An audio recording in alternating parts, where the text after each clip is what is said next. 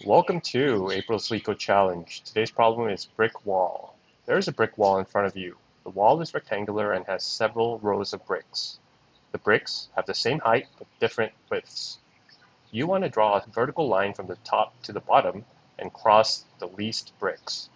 Now the list of the brick wall is represented by a list of rows, and each row is a list of integers representing the width of each brick in this row from left to right. Now notice that the sum of the widths are all going to be the same because it's a rectangle.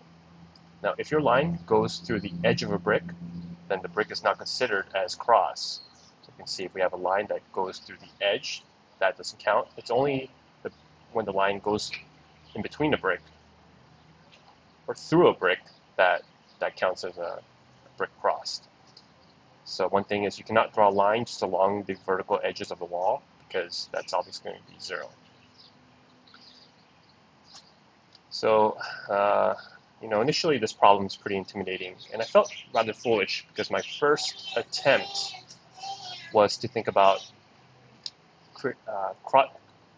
doing a nested for loop and checking every single line in between the ranges for the width of the column. So check like here, and then check here, and check here, and just go down the line, and each time like subtract, see if the edge equals 1, and if it does, we can pop it off and just count up how many bricks we can do that. But that approach isn't going to work because it's very inefficient. Now, one way to reframe this problem is rather than thinking about how can we minimize the number of bricks that we cross, rather how can we maximize the number of edges that we cross, or these little parts here. And how do we know that? Well, essentially, let's say that we had this brick wall.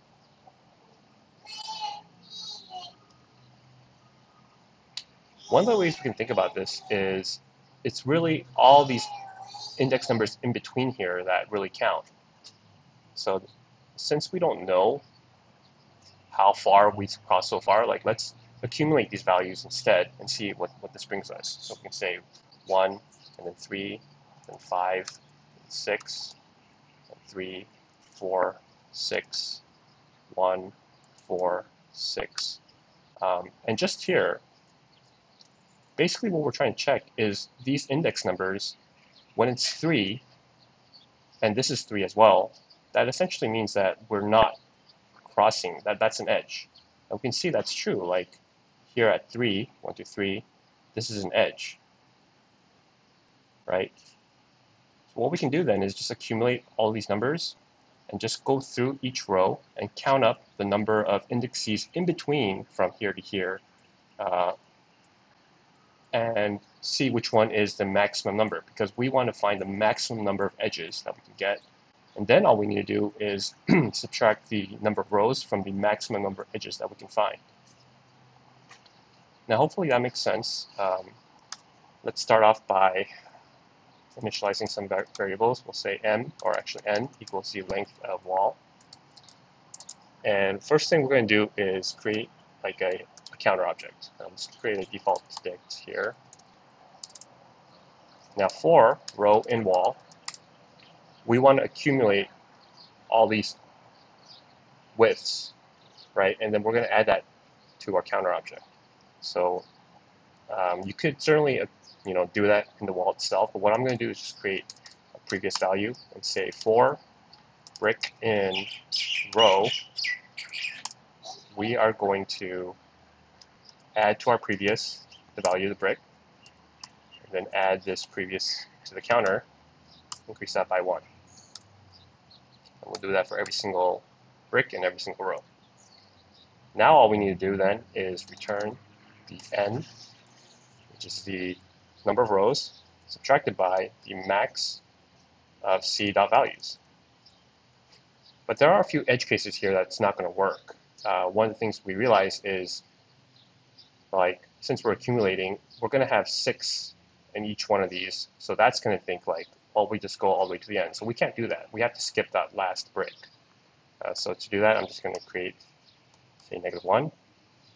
And one more thing we have to note is if we had something like 1, 1, 1, like this is going to think, oh, 3 is the maximum we can cross here, but that's not true. It's actually going to be 1, right? So basically, if we have nothing in our counter object, oh, I'm sorry, it's not going to be 1, it's going to be 3. So we have nothing in our counter object. It's actually just going to be n.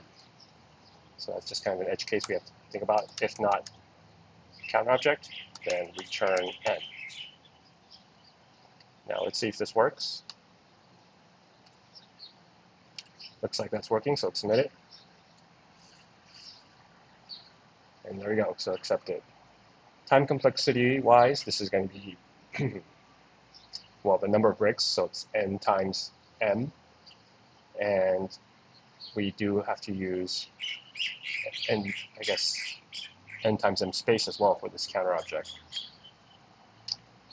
Now I realize I didn't explain this very well, but hopefully this makes sense. I would recommend kind of playing around with it. Yeah, my first approach was definitely a lot more complicated than this, but this is a lot simpler and it makes a lot more sense. So I think the big takeaway here is to always try to reframe the problem to simplify it. Okay, thanks for watching my channel. Remember, do not trust me, I know nothing.